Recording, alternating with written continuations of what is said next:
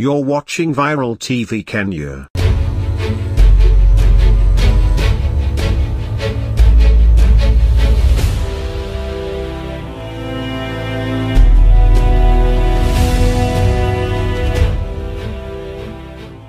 Days after picking former Gisugu MP Martha Karua as his running mate come August, Azimio presidential candidate Raila Odinga received a shocker regarding his pick. According to social media political commentator Gordon Opio, the now Kenya party leader will not help Raila to win the presidency. Known for writing stinging anti-Raila posts, Opio argued that just like Tharaka-Nithi Senator Kithure Kindiki, Martha Karua is only good on paper but not in the field to hunt for crucial votes.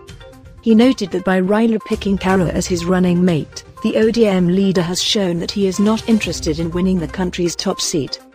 Now, I hope you now understand when I keep repeating that Raila Amolo Odinga has never been interested in getting power.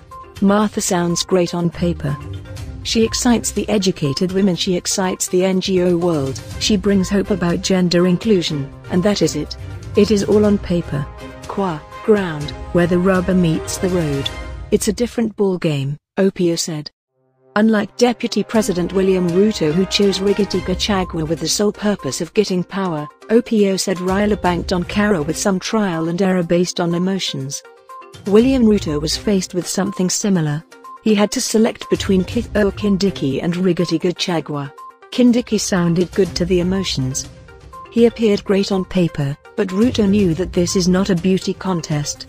This is raw competition, where every vote counts, Opio added. Thank you for watching Viral TV Kenya. Please subscribe, like, comment and share.